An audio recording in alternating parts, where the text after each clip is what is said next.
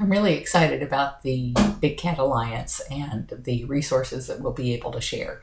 I wanted to share with you a website created by our webmistress, Isabel Cruz, that is designed for each one of the groups who broke out from the Denver, Colorado conference to be able to have a private area where they can share all of their communications and resources only within their group until they're ready to share them with the broader audience. And so this website is set up in two different levels. There is a level that is public facing to the general public, which is this light orange area here. And anything that we post on these pages, unless we make them private there's ways you can do that in WordPress, but for the most part, this area will be public to the world. And so it includes a page on membership that spells out the guidelines for membership. And when they fill out the registration form, or when they contact us here,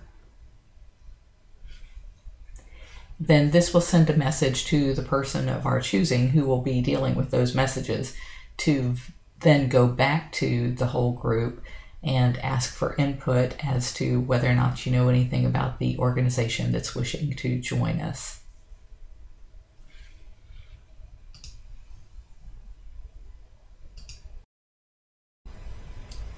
Once that organization or person is approved as a member, then they will have access to these items here in this dark orange bar. I'm logged in right now, but if I were not logged in, I would not be able to see anything except a very brief overview of what each of these things is. It wouldn't have any of the level of detail that I'm about to show you. And I can do this at the end and show you what it looks like to the public. The news section is something where I think a lot of us are duplicating efforts because we all have our different Google alerts set to tell us about things that are happening with lions or tigers or animal abuse or those different topics. And we already have a full-time person whose job it is to constantly be scanning the globe for any kind of news about big cats. And so her name is Susan, and she is currently posting all of those to a site called Pressly. And then this news feed is something Isabel managed to configure that brings in that news feed. It's not perfect because it's bringing news from a news feed in, but at least it gives you an overview of the different things that are going on so that you can click on them, see if there's anything more that you want to find out about that article, and hopefully click on one of the links there to get to the actual story. You can also share these on your social sites. Since this is being updated every day, you guys will always have the most recent news that has anything to do with big cats anywhere in the world.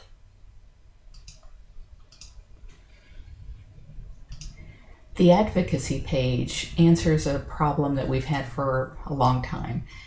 Big Cat Rescue pays, I don't know, something like $50,000 a year for the service that we have over at catlaws.com that allows us to have a person come there, type in their email address, and find their legislator. But the issue is that if you guys send people to our site, then we're collecting all of their data, and sanctuaries don't want to do that. They want to keep their donors, their advocates, inside their own ecosystem.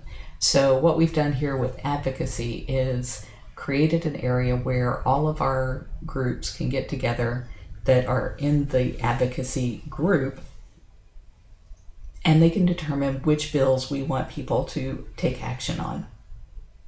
Right now, the federal bill that we all agreed was something that we wanted to be behind is the Big Cat Public Safety Act. So if you were to click on that, this is something the public can see. It tells people all about the bill. And then instead of sending them to Big Cat Rescue's site, what we're doing here is showing them how to look up their lawmaker on the congress.gov site. And that way nobody is collecting their information. We're giving them some sample text here to then write their email or make their call to the legislator directly, so that, again, it's going directly between our donor or our prospect or our advocate to the lawmaker, and none of us are intervening in gathering any of that information. I know it's not optimal for those of us who use that as a way of generating relationship with our people, but for people who don't have that ability, this is a great way for you to be able to encourage people to be advocates and not have to be sharing their access.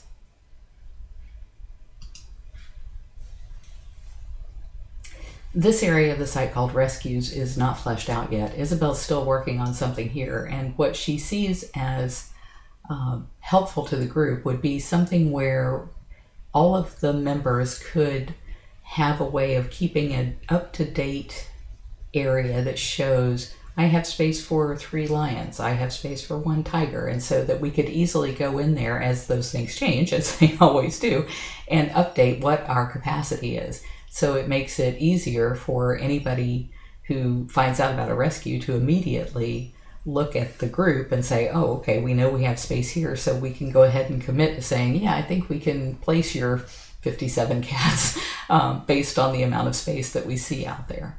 So this needs a lot more work as far as being able to show the spaces that are available and maybe even the funding that might be available for those kinds of rescues.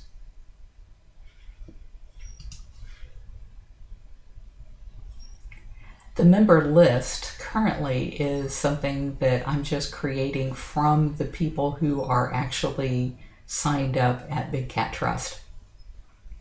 And this is open to all of the members of the Alliance as they get approved to be brought in here and put into alphabetical order with a link to their individual page. And so each organization can create a page about their participation here. And I thought about linking this directly out to each website, but it may not be the best thing to do because your part of what you're doing here as part of this alliance may be different than your overall purpose. So I'm certainly open to discussion on how you guys want that to work, but currently I've made it so that each page can be edited for what that organization, not member, but the organization. So like Big Cat Rescue might have 2 people in here as members, but the member list here is just the list of the organizations. And again, you saw the contact us, which is the form whereby somebody can either send an email or say, hey, I run a nonprofit organization that doesn't buy, breed, or sell, and so I think I would like to be part of this. What do you guys think? And so they can send the message there. In the private part of the website, you have groups, and these would be the groups that were set out during the conference, but we may come up with other groups as well. And the idea is that these groups are working on specific issues. And so we have a group called Communications. And inside Communications, you can see there's a home page. They have, and it lists who the members are here, or you can find it here. Communications has their own forum, and you can subscribe or unsubscribe to the posts from everything that happens under the Communications forum if you are a member. Now, I'm not currently a member. I've made myself a member of everything so that I can set these up, but you guys are welcome to kick me out at any time. I haven't played around with this documents portion much yet, but I think it's going to be very interesting. I was looking for some sort of a way that we could have like a filing cabinet of documents, and this seems to give us the ability, when you hit Create New Doc, to create a title, create the content, and then there's a lot of different options that you can do. So you can say which group should this be associated with and pick it from a drop-down list. This one is in the Communications group. You can choose who can read it, who can edit it, who can read the comments, who can post comments, who can view the history, and then you can create folders, which I love. I absolutely love that. Tags that help you to find the documents that you're looking for, and if there's like a parent group. So like if you were going to say Communications news, then you might have underneath that reporters, TV shows, commenting as a reader, different types of subfolders for that. And then you would just hit save. I'm going to go back. The members will list who the members of that particular group are. Right now, I'm the only member because we haven't invited the communications group yet to the site. But once the communications people get in here, like I said, they can take me out and they can have just the members of their group in here. And so that's the only people who are going to be able to see the stuff that they do. Here they can send an invite to invite people to their group. So once somebody is a member, they can choose those members from here and add them. If they have any media that they want to add, so photos or videos or albums that they want to create, that can all be done here. The cover photo is this photo right here, and you can change that by selecting that. And then managing your group gives you the opportunity to say what the name of the group is, what the group description is that appears up here in this part here. If you want the group members to always be notified of any changes via email, you can set your privacy options. So I've set it to be a private group, which means only members of that group can see the things that are happening in that group, including the forum. And group invitations are currently set to group admins only. Each one of your groups may have different decisions that they want to make as far as who can be a person that can invite somebody else, and you guys can change that right there. The photo is just this little image here. You guys are welcome to change that. This lists your current members. Again, I'm not a member of communications, so you guys can take me out at any time. This will show you any requests where people have asked to be a member of your group, and this will give you your media that you have and who can actually edit the albums. All of your documents, once you list them, will be there. Another link out to your forum. Make sure you select the right forum, communications, for the communications group. And then you can delete. So if you wanted to completely delete the entire group, you can do that too. So that's why it's important that you make sure that the people who have the power to do that know what they're doing, because you don't want them to accidentally delete the group for everybody thinking that they're only deleting it for them. Members lists all of the members. It'll list everybody that you have friended. So you might have friends within different groups, even though they may not be. Like I sent a membership request to Meredith and she would have to accept that. Same thing with Robin. This will list the people who have actually accepted my friendship. And then here is a map. So when you're filling out your profile, you need to be sure and put in your sanctuary or your nonprofit's URL and your full address. So once you put your full address in, you will show up on the map. And I think this will be very helpful whenever there's a rescue involved, that we can see, oh, well, this person is the closest to Louisiana, or this person is the closest to New York. This page just gives you an overview of the activity that has happened. And these are all of the forums.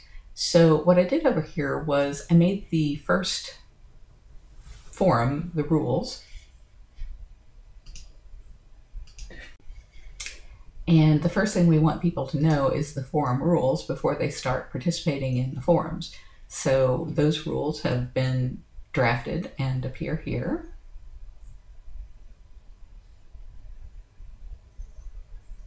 And if we decide as a group to change the rules, you can always edit them. And there's also something called Edit with Visual Composer. So if you're familiar with editing in a WordPress environment, you can just choose Edit. If you don't have any idea what you're doing in WordPress, then the Visual Composer kind of makes that simple.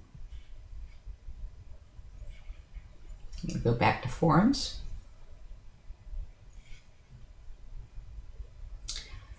The public forum does not mean public to the general public. This is just public to all of the members of the Big Cat Alliance. So no matter which group you're in, you can see this forum. And it has all of the same types of things as the other forums do. I made a sticky post to put at the top of each one until we get familiar with it. And this talks about how the public forum works. So it'll explain to you, like, if you want to put a link in your post, how to go and do that, to upload a document, how to get the link and put it in, and then what the options below the post. So here's where you would put your post in. You would want your tag to always be the same as the forum name. So in this one, it's public. And then underneath, if I were posting it to be super sticky, which means it gets stuck to the top of everybody's forum, or sticky, it just gets posted to the top of this forum, or just normal. And so in most cases, you're going to want normal. And say you post something and then you got to go back and edit it to add a link, you can do that. You can make it unsticky, which means it takes it off at the top of this list. You can merge different topics that you've discussed. You can put it in the trash, you can call it spam, which probably would never happen because we all know each other, and you can hit reply so that it all stays within that group.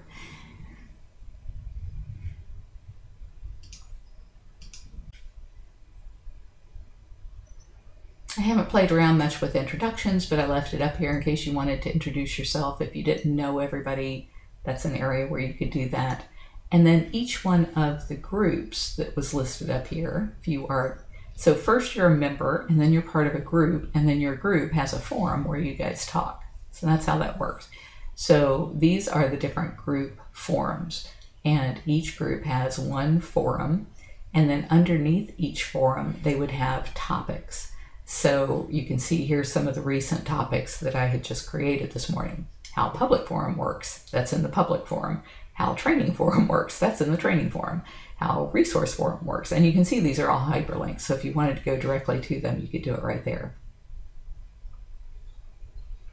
Site issues would be a place where if something's broken or it's not working, you can post it in here.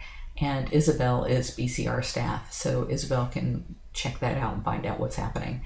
Sometimes when plugins update or themes update, things can crash. And thankfully, Isabel is a genius and manages to keep things running.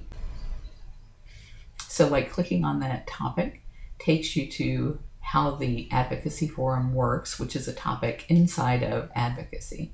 And again, you have all of these ways that you can either make this a favorite, you can, I could unsubscribe if I didn't want to be notified anytime people were commenting on this anymore.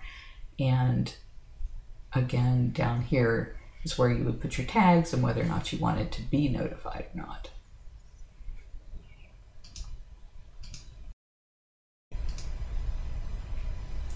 The job board is also a work in progress. I don't know what Isabel has planned for us here, and if you guys have any ideas, that would be helpful. But my thinking is we often have jobs available, or maybe even jobs wanted, and so having a way that people who are members of this Big Cat Alliance could find out what those opportunities are would be listed here. On the back end of the property,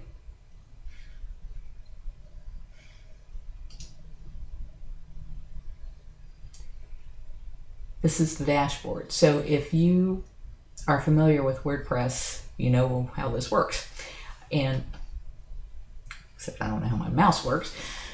So the posts and the pages are the things that are visible to the public for the most part, unless you protect them. The comments can be comments from anybody, either from the public or from the Alliance. And these are set so that people can't comment without it being monitored, because you don't want spam all over the website. So you don't want the public being able to have that opportunity. One of the ways that we can do this is to say that you have to have 2 comments approved before you can just automatically be approved. And so that way, if we approve the first 2 comments that you make, then after that, you'll just get approved immediately.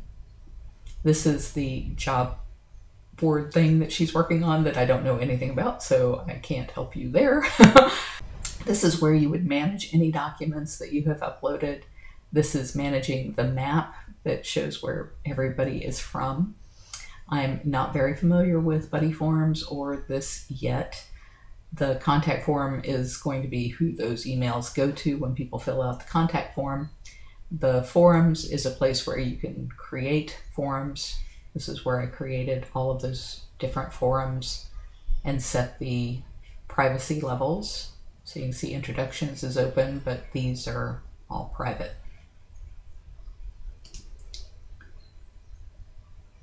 Users will list all of the users of the website that are currently approved, and you can manage adding people and profile feeds and all that sort of thing, but you won't have to worry about that for much of what you're doing probably. This sets the permissions for the groups. So if you wanted to create a post that everybody in the world could see, you would come back here to Posts, Add New. You would write in your title. You would type in your content. You could choose whether this was a draft that you wanted other people to edit or whether it was public. If you wanted to password protect it or make it private. And so probably most of the time, if you want to keep it private, I would suggest making it private, not a password, because that's a pain in the neck. And then that way only the people who have that link could actually go and see that page. Come down here and figure out which category it goes in. So is it something that only pertains mostly to advocacy or announcements or member pages or news or whatever it applies to? You would check the box for that. If there were tags, like say it applied to lions and ocelots, well, you would type in lions, ocelots and hit add the tags so that people can easily find it. This you're not going to mess with much. Setting your featured image, you click on that, it allows you to either choose from your media library the images that are already in there, or you can upload a file that is under 10 megabytes. And please, for your photo image, please try to keep it at under 2 megabytes. And then it'll set that as the image that you see on that page when you're looking in the listings of the pages. The way you get back out to the site is to go up here, visit Big Cat Trust, visit site, and now you're back out on the back end, or the front end.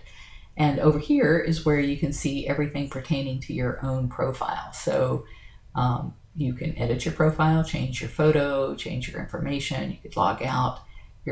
All of these things will tell you what you've done, which groups you're part of.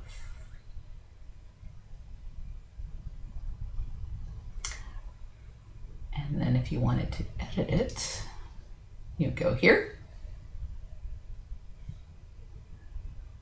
And here you can see everything about you, your activity, your profile, your notifications, your messages, your friends, your groups, your forums, articles, talks, media settings, and location. And you can change all of that. You can see how I put my location in here.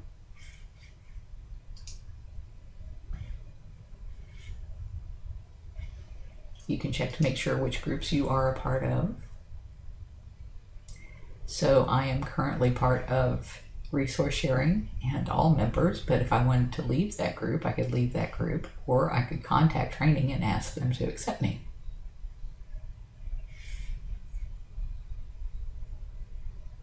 There's a search feature there. And these icons right here, we haven't linked up yet. If the Alliance decides to put together a Facebook page, a Twitter account, a G+, or a LinkedIn page, then we would hot link those to go to that. And anytime you get lost, you can go back to the beginning by clicking the icon, which will take you back to the front page, which tells you all about the Big Cat Alliance and how to become a member. Down here at the bottom, you have a search field for anything that's on the website. This will list all of the recently published articles. These are from the newsfeed. This lists the people who were most recently active, tags that were commonly used. Over here you can put, I want to see the newest groups, I want to see the most active groups, and I want to see the most popular groups. This little button will get you back up to the top of the page.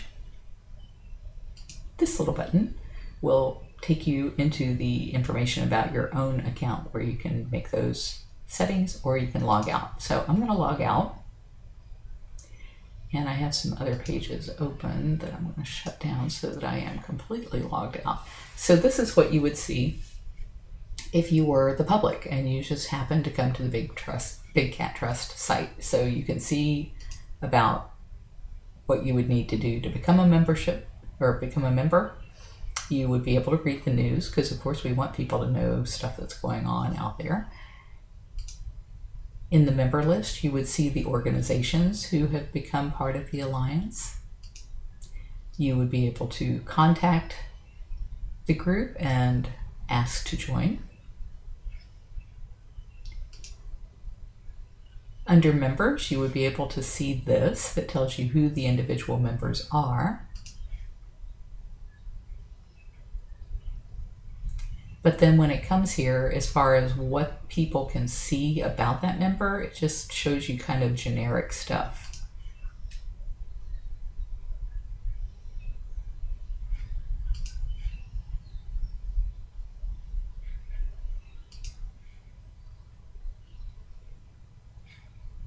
So let's say that somebody clicks on that, they see I'm a member of communications, they want to go to communications, what they get is, this is a private group. To join, you must be a registered member and request group membership. So if they want to try and do that, and same thing goes for the forums, they're not going to be able to see the detail of the forums. They could read the forum rules because we want them to know that we're going to really lock this down, and they could see any introductions that we made to each other. But they would not be able to see any of those other group forums down here. You see it's just blank. I'm thinking the job board is something that we will want to make public, so I'm not sure if it's in the right place here. Seems like we would want to be soliciting outside of our organizations and not robbing from each other, so that might be something that needs to go into this light orange area instead of up here. If somebody decides that they do want to register, it puts them through all of the paces of registering, and when they hit complete sign up, then that's going to send the alert to whoever is monitoring the site to then reach out to the rest of the group and say, this is somebody who has applied, what do you guys think? If you're logging in after you've already been approved and joined, then you would enter your username or email address, depending on how you set that up, and your password. And the Remember Me would give you cookies on your website so that it can remember you when you come back to this website. I don't do this because I have so many WordPress sites. I don't want it automatically taking me into one when I really want to be in others. And of course, a lost password, because we all do that. So, hope you guys like it. It was a lot of fun watching Isabel put this together. I think we're going to use the same type of format for some of the other things that we're doing as well, because there's just so many cool tools in here, and I have the feeling we've only just scratched the surface. So I'm looking forward to working with all of you guys.